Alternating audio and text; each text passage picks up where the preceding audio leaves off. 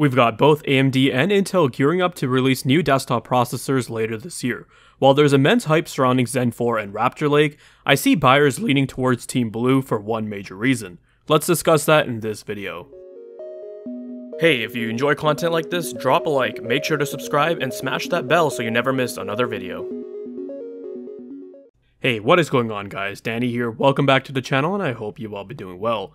We're going to have a lot of cool new hardware released to look forward to this fall.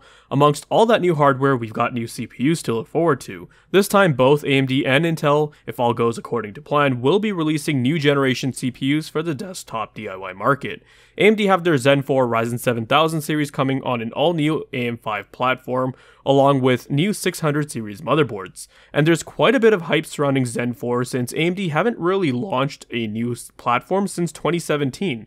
They've released new motherboards, but they've all used that same AM4 socket, and recently they have expanded support so that 5-year-old motherboards could run a Zen 3 or Zen3D CPU, which is great. Intel, on the other hand, have continued to do their usual 2-year cycle, where they will release a socket, and that socket will be good for 2 generations until they move on to the next, and consumers have to then upgrade their motherboards. I honestly thought they would have figured out a way to make their platforms have much better longevity and compatibility going forward, considering what AMD did, but I suppose they're just not too worried about that. Anyways, that's not the focus for this video. What I wanted to talk about was why Intel's next-gen Raptor Lake CPUs seem quite a bit more appealing than AMD's next-gen Zen 4 CPUs. The main reason comes down to DDR4 support. I went over this briefly in one of my previous videos, so I wanted to make this video as an extension to that, and we've recently gotten some leaks that basically confirm how Intel could end up having the advantage with this upcoming generation. In that previous video, I talked about how Video Cards posted a leak last month containing a list of motherboards from ASRock. These 700 series motherboards are planned to be released alongside Intel's 13th gen CPUs, and amongst them we can see motherboards having D4 at the end, which means they will be a DDR4 variant. Now just recently there was a picture posted on the Baidu forums that HXL on Twitter shared, and we can see this being some sort of presentation from Intel. This picture showcases the Raptor Lake-S platform, the features it has to offer, and the hardware it supports. We can see on the top right hand side for the memory that Raptor Lake will support DDR5, and underneath it we can see that it says continue DDR4 up to 3200 MHz, which is just the official support. You can obviously go much higher than that via overclocking. This right here is a pretty big deal because now it's basically official that we will see Intel's partners release variants of the 700 series motherboards which will be DDR4 compatible. This includes partners such as ASRock, ASUS, MSI, and Gigabyte. The reason why this is so crucial, and I talked about this a couple times before, is because DDR5 is just ridiculously expensive right now. I mean, we're talking about double, if not triple the price for a kit with mediocre latency at best. Looking at some of these kits on Newegg, a 16GB DDR5 kit that runs at 5600 megatransfers, CL36 is a whopping $277. Meanwhile, you can go over on Amazon and pick up this Patriot Viper Steel 16GB DDR4 kit that runs at 4000 megatransfers with a CAS latency rating of 19. It is Samsung B-Die, so it's very tunable, and you might be able to get much better than that. So that's about 12.86 nanoseconds versus 9.5 nanoseconds respectively. Sure, DDR5 provides considerably more bandwidth. However, multiple tech sites and tech reviewers have shown that for many applications, especially games, right now, they're just not benefiting from the higher bandwidth of DDR5, and it's lower latency that is more advantageous. This can change in the future with how software is optimized, but you should never really be buying hardware based on scenarios that may or may not happen in the future. The point is that as of now, DDR5 is just not providing you any benefit for the extra premiums, so you're much better off saving your money, getting a quality DDR4 kit, and putting that money towards a CPU or GPU, and that will have a greater impact to your overall performance.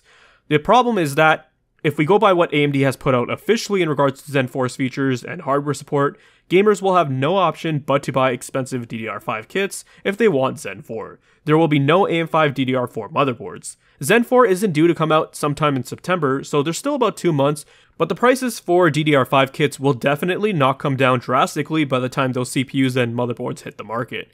I don't expect DDR5 kits to become as cheap as DDR4 kits anytime soon, Probably not for at least another 2 years or so. This technology is still quite new, and we just have to wait for manufacturing processes to become mature. The other thing is that for those that do end up buying Zen 4, they'll be pairing those CPUs with kits that have okay-ish or just plain awful latency. And we've seen many benchmarks showcasing how Ryzen just loves low latency memory. And if Zen 4 continues that tradition, then what's going to happen is that people will run a Ryzen system with RAM that has poor timings, and they're going to be leaving performance on the table for that CPU. And I can foresee a lot of Zen 4 owners running into that problem or not realizing that they're gimping their CPU's performance.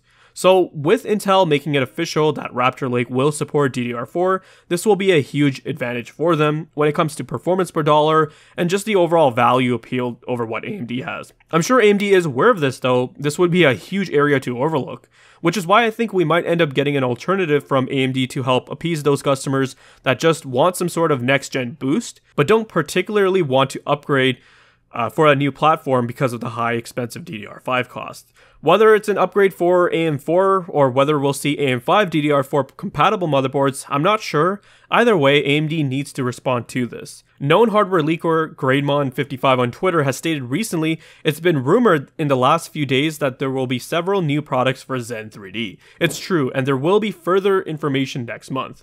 Following up on that and saying there will also be new low-end AM4 products in the future. This means that we'll probably end up seeing a 5600X3D, a 5500X3D, 5300X3D, who knows? There could even be a 5900X3D. I know there are many people who would jump at a chance for a 12-core CPU with 3D V-Cache. They also did respond to a user who asked if AMD could release Zen 4 with the existing 12nm IO die to AM4. They responded saying that while Zen 4 AM4 exists, it's only used for internal testing. I don't think we'll see an AM4 Zen 4 CPU. I mean, I'd love to, but I think it would easily cannibalize a lot of sales for AM5 for reasons I mentioned earlier, and obviously AMD don't want that. However, I can definitely see AMD releasing more Zen3D CPUs for lower end segments. As much as I would love a 5900X3D, I think it would take a lot of sales away from Zen 4's top SKUs.